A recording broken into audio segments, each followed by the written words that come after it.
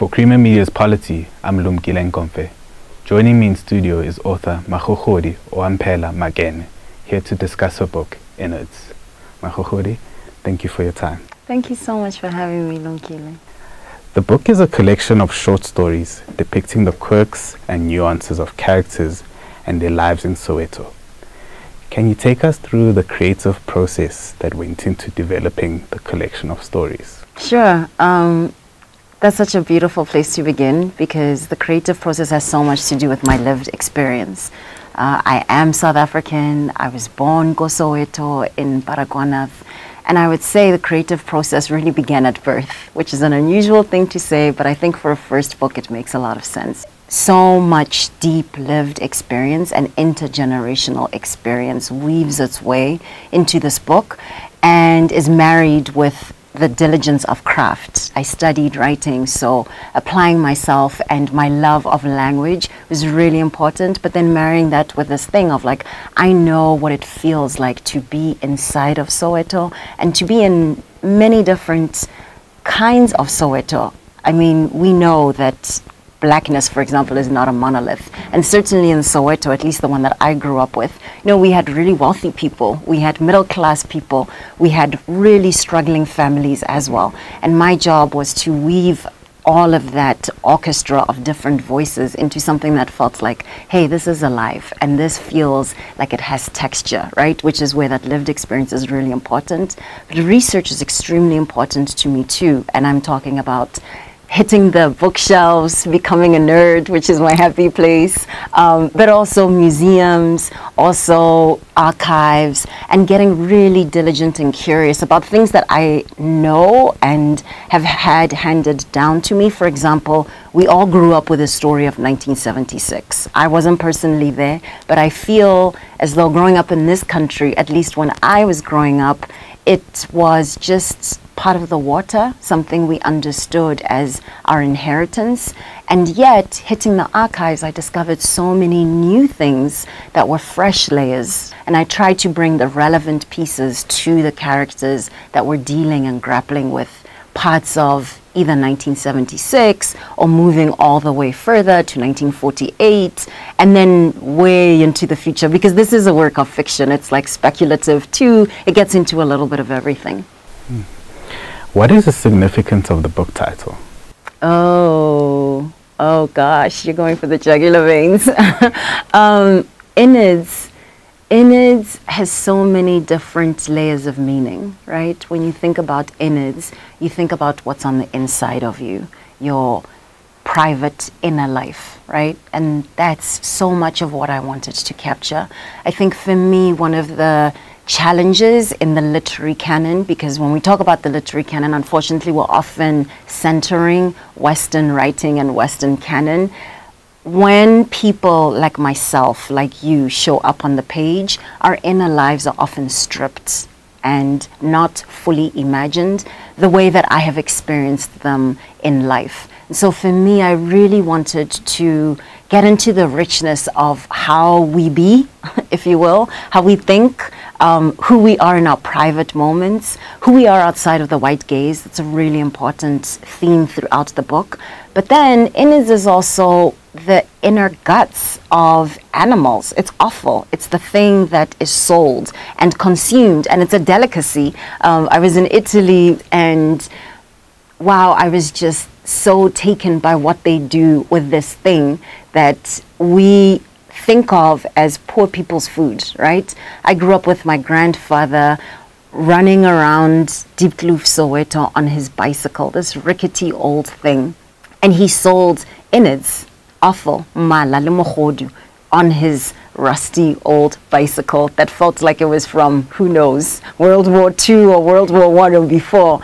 And that really rich imagery of the insides of animals becoming the insides of our souls, because you consume them, then they become part of you, and it taps into this thing that is our inner imagination. I was like, wait a minute, we're playing with many different levels here. I like this. I like this. You examine identity through the everyday lives of Soweto residents during apartheid and beyond. Can you outline some of the social challenges endured by the characters? Where to begin? Where to begin? The book begins before 1948, so 1948 is the official beginning of apartheid. But as you and I really well know, apartheid and white supremacy, this project, has been alive on this continent and this part of our world for more than 400 years, right? That's 4 centuries. So the kinds of challenges that you're describing, I actually think that they're challenges that are familiar to most people of African descent throughout the world. Grappling with your identity, feeling like you are on the outside of your very own homeland, right? Feeling like you've been displaced, and not just feeling like you've been displaced, but actually having been displaced here in South Africa internally through the land distribution that apartheid did, right? I'm talking about the beginning of the 20th century. And the very first story that you are brought into Innards explores this through the narrative of a house in Soweto, one of the very first houses that goes up in the 50s. And you see this family that's been displaced because the place where they were was now been taken over by white people who were given the land to farm or to do with what they will. Now where do they go? They are taken on cattle lorries and they are transported to Soweto, to this place that is actually, historically, we're talking about something that was a wasteland, right? This was where the municipality took all of the waste from the entire city. And I wanted to start there to give the sense of home and what it means to take a place that's completely barren, a place that is for those who are entirely displaced. We're dealing with so much displacement right now in our lives, both here in South Africa, but all over the world. There's a lot that's happening. And for me, I wanted to explore that theme, but in a way that brings people into the smallness of hearth, into the smallness of the domestic life, and what it means when you remake yourself and you remake home in a place that is hostile, essentially. In what ways are the sensibilities of the characters in the stories shaped by the apartheid system, if at all? In what ways are they shaped by apartheid? Yeah. Name me the ways they aren't. You know, I took pains to be really thoughtful how I crafted these characters so that you understand these are folks who have been through some of the worst traumas. I mean, apartheid was described by the United Nations as a war against humankind, like a war against humanity itself. So that starting point is a given. I think most people who come into anything that's about South African literature, there's almost an assumption that we're going to tackle some things that have to do with this past that's pretty gnarly and ugly. And yet, I know us to be so much more than just our experience of trauma. I know us to be so alive, like nobody does vibe like we do. Nobody. You have to be here to experience it fully. Nobody is as funny as we are. Humor is central to especially the Black South African experience. And it's an extremely important tool that helped us move through the trauma and to still make sense of what does it mean to live in a so-called post-apartheid South Africa, where there's so much inequality, where there's so much want for a lot of people who were promised a different kind of freedom. So your question, there is no character who is not deeply, deeply shaped, made different, remade, turned inside out, have their innards kind of spilling on the streets from this shock of what apartheid did to our systems. At the same time, I am very proud of how all of these characters are bigger than apartheid. This thing that tried to destroy us. I think of Lucille Clifton and her beautiful poem, Between Stars Shine and Clay. the very end, she talks about, I'm going to butcher it, it's not a perfect quote, but, you know, every single day something tried to kill me. And here I am. I'm still standing. The book displays the triumph and depth of the human spirit amid raging adversity. Are these stories intended to inform the ways in which we ought to remember and imagine Soweto and its people? I'm not prescriptive enough to tell people how to hold the memories that they have of Soweto during apartheid, and definitely I shy away from being prescriptive and telling people here's how you should read the book, right? I mean, I hope that the work is rich and deep enough to be the kind of art that is complex and challenges you again and again if you come to it more than once, and maybe offers you different ways of seeing things. So if we become prescriptive, it's tough, because then we take away the multifacetedness of what an experience can be. And then there's also the thing of how we hold our history, how we hold memory. That is such deeply important work.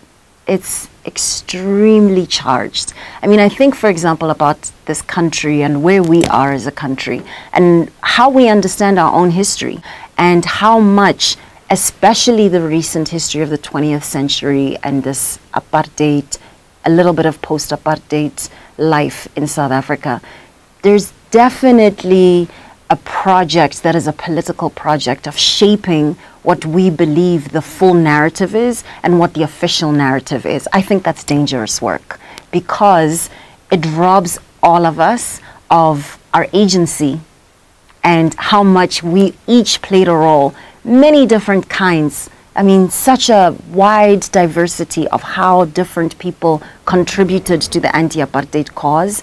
And for me, the danger of a single narrative or an official narrative or a politically expedient narrative that serves a player or specific players is it takes away from all of us in recognizing, wait a minute, we had something to do with this, each one of us. We were the architects of seeing this thing fall. Not only were we the architects, but we also have to hang on to the memories as they are true for us, like an individual fingerprint. It's not all one and the same. We didn't have like one monolithic black anti-apartheid experience. I mean, you see that for sure in the book. You have some people who were traitors.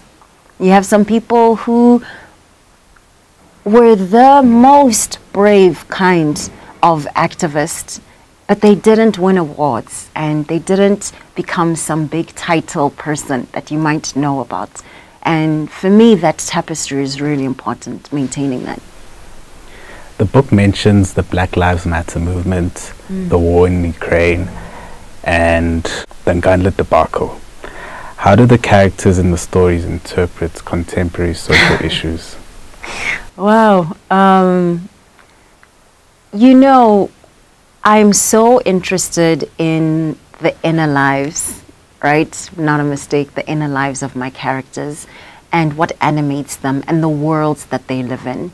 So, of course, they're going to be touched by the Black Lives Movement.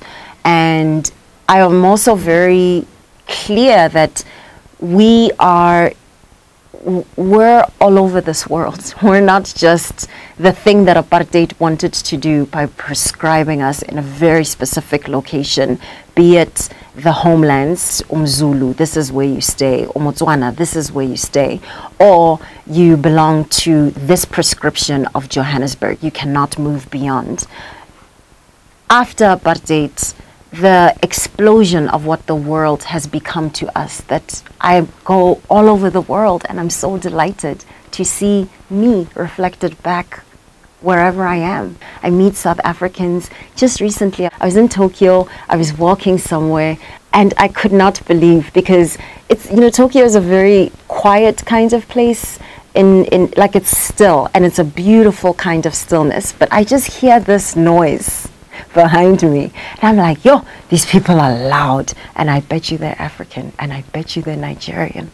And I just keep minding my business. I cross the street and I keep going. As I'm crossing the street, these people get closer and closer, and louder and louder. And I turn around and I'm like, why do I understand them? Zulu. These people are my people. I was so delighted to see them, number one. But then number two, I mean, imagine that. Like, imagine that.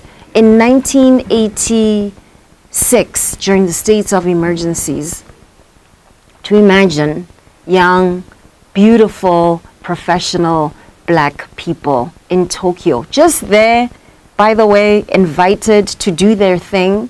That was like, you're talking about outer space, like Mars. That was like science fiction, but it is our reality. And so if I were writing about those particular characters on the street in Tokyo, of course I would have to be concerned about what is happening in Tokyo around the age. You know, I know they have a demographic thing in the country that's very sharp. So much of their generation is aging, and how are they going to sustain both the economy but also the culture? How are they going to keep that going with such an aging population? How would a young South African, one of these people that I met on the street, how would they interact with that? You know, in their loud Zuluness, shouting, estradeni, like what would they do with that? When I think about the questions you're asking, Nkandla, or any of the other ones, I mean, this is our bread and butter. This affects us at a level of bone and marrow. Of course, I have to be interested in how it rubs up with my characters. Of course, Ukraine, those characters have something to say, to think, you know? And of course, it's also in dialogue with larger themes in the book that are about selfhood, that are about determination, that are about autonomy, and who gets to tell our stories, and who gets to tell us this is what you think, this is who you are, what your identity is. In considering the polarizing statements attributed to life in the townships, how necessary is it for readers to sit through dark and uncompromising portrayals of our humanity? I think it's as necessary as what the truth demands. You know, I understand what you're talking about, and I can zoom out a little bit and say, you know, I'm based in the States. I come here quite a lot, so I consider myself moving between two places that I am based between two. One of the things that's true is in the West, there's a very, very, very, I mean, highlighter please, problematic portrayal. Again, a very dangerous and singular narrative on what the African continent is. And it is what you're describing of how you describe the townships and Soweto and the like as coming as like the harbinger of darkness, and that nothing good is almost ever reported about these places. So at the global level, it's the continent. At the hyperlocal level, what you're describing is our townships, places like Soweto. You know, I think it's important to hold two things at once, and I'm going to use a novel that you may be familiar with, We Need New Names, by No Violet Bulawayo. You know, when her book came out, a lot of Africans, global diaspora, had things to say exactly to kind of picking up on the texture of what you're saying, that this book is important, but why must African stories always go to these deep, dark places? And she's writing about the aftermath of Robert Mugabe's Zimbabwe and these young, very tender, very impressionable kids, Bosbu, Bodaling, in a township actually, in Zim. And the critique was, this is a little bit too much pandering to this kind of poverty porn that the West loves, right? And not enough portraying the fullness of who we are outside of that. And I think a lot of the criticism was coming from folks who may be from different classes, right? So you didn't necessarily have that experience yourself firsthand, what it's like to grow up in that specific township. And here's what I think is really important to hang on to. You can do whatever you want, but here's where I come down. Two things are true at the same time. The West has a deeply problematic way in how it portrays us, and it's colored by white supremacy. The thing that you're saying about the media and how is Soweto portrayed, how are our townships portrayed, product of white supremacy, product of apartheid, and the ongoing legacy of racism in our society. It colors everything. So it's not a surprise or a wonder, like, oh my God, how is this happening? That the media has a bias when it's covering us. At the same time, there are things that are happening that deserve a spotlight. And the reason why I brought in No Violet's book is because of, number one, that book is brilliant, okay? Bar none, the book is brilliant. It's gorgeous. The language is rich. The depictions of the characters are full. And she brings you into a world that's whole. That's really important. She's not reducing everything to, yay, the worst happened to us and now we must just lie down and let me tell you about like how terrible it is. It's not that. It's more these and these are true. Both of these things are true at the same time. I mean, if you're writing about that Zimbabwe right as things are going through the roof in terms of inflation and all the crazy, right? If you don't talk about what's challenging to people in their everyday lives, then which Zimbabwe are you writing about? If I'm writing about Soweto during apartheid and I don't bring you into the truth of what the hardness of those experiences for the characters were, then I mean, I lived in Soweto. Which Soweto are you talking about? But at the same time, like, don't reduce. So these and these things can be true at the same time. Don't do the white supremacist thing of like, zoom in, oh my God, poor child, born a belly, like distended, and everybody is just helter-skelter, ma's crying, dad is absent. It's just a total like show. That's not true. That's just not true. That's not my lived experience. I'm sure it's not yours. We're whole people. Show the wholeness. Show how tender we are to each other. Show how we were the thing that kept each other going. We didn't have a safety net. We didn't have ambulances that came. Do you know? Like, you dial, you're busy. Hey, come Kwazile, something's wrong. This person's bleeding. They're just like, okay, good luck. But that person would be taken care of because of what our community is like. Write about that part too, you know? Like, if you're going to show the blood, also show the care that went into taking care of this person. Show the doctor who lived like 2 streets up, who was black like me. Show them too, you know? Like, make it the whole story, not just the, yo, it's bad. Thank you so much. That was author Magogodi OaMphela Mphela discussing her book, Innards.